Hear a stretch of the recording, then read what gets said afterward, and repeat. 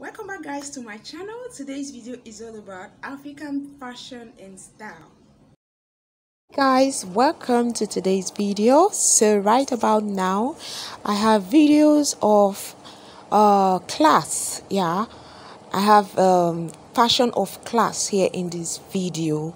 What you see right now are lace, and these lace styles can be called Owambe styles or Ashribi styles. So it all depends on what occasion you're actually wearing this outfit for. But most importantly is that this outfit has its own occasion you can actually wear it to. It's not like an outfit you can wear in all occasions. It has its own occasion, which are the Owambe, which are the wedding party, house dedication, baby dedication, anniversary. Yes, these are outfits that you wear to these occasions, but it cannot be worn to a birthday party.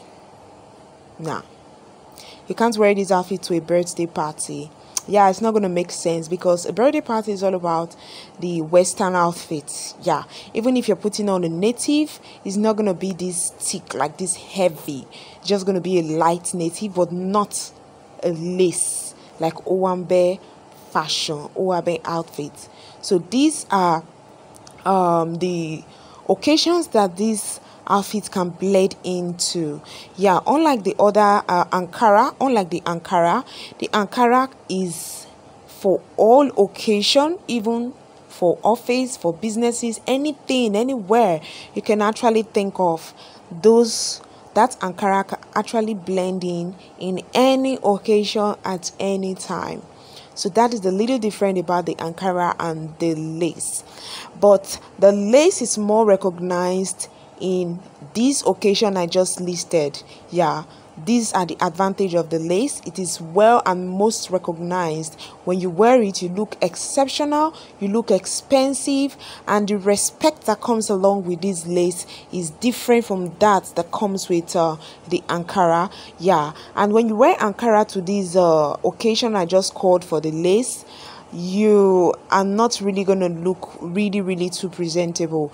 Even if the Ankara is really expensive, they're not really going to look at your side because you are not on lace, which is the outfit of the day. So that is the difference between the Ankara and the lace. So I have come up with this beautiful and colorful fashion for this new month. As you all know, this month, and it's close to the Christmas month. So this is the Christmas season. I'm just going to call it the Christmas season. So this season is all about occasion,